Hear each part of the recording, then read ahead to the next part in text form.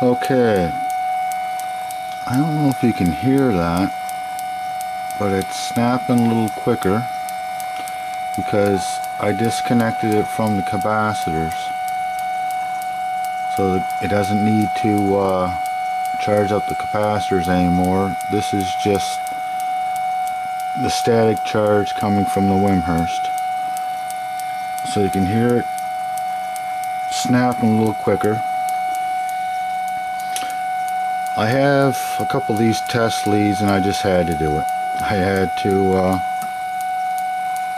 just wrap a couple test leads around it, so I have roughly four, I'd say almost pretty well 5. It starts there and ends there.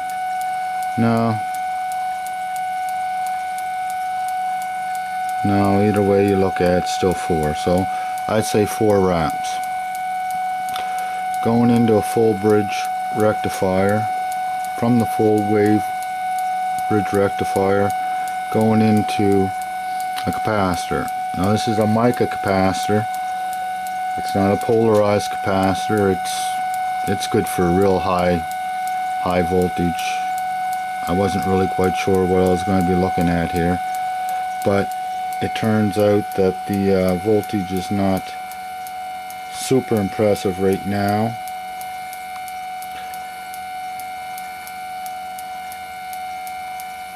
It seems to be getting spikes of up to 1.4 volts, but I think the voltmeter is sucking the voltage just as fast as it's producing the voltage in the capacitor, because a voltmeter will actually drain voltage. Plus, the full wave bridge rectifier has diodes that have 0.7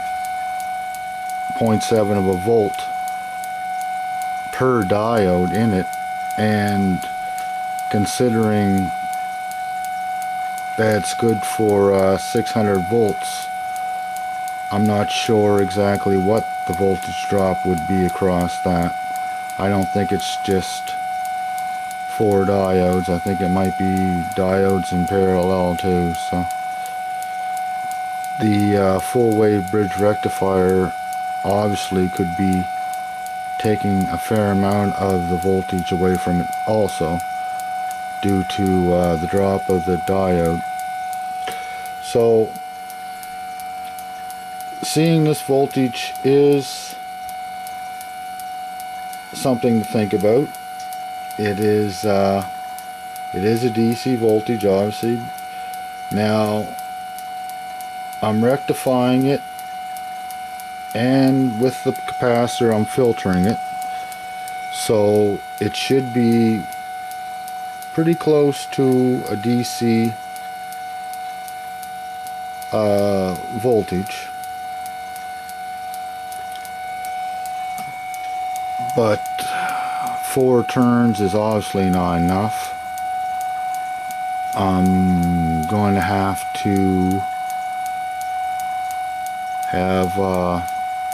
quite a few more turns. So again, this is another step in the series. I'm understanding that having it not going through the capacitors and just using the static charge from the Wimhurst is giving me a quicker discharge on my spark gap. It's obviously a lot fainter. It's not going to be as abrupt of a discharge, but it is showing promise and it is showing a voltage. So what this means to me is that I need more wraps on the coil for my secondary to boost my voltage.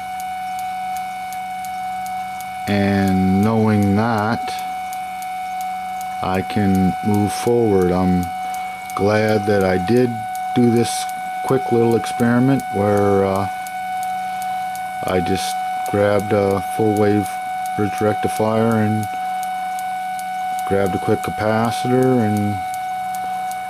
and took some measurements. So now I know I need a lot more turns on the secondary. And obviously I have the other coil that I can do the same thing. I can put turns on that and parallel it with the on the bridge rectifier, or have two separate bridge rectifiers, two separate altogether circuits with two capacitors charging. But considering it's just been one day, it's been a pretty good day. Everybody have a great night. Cheers.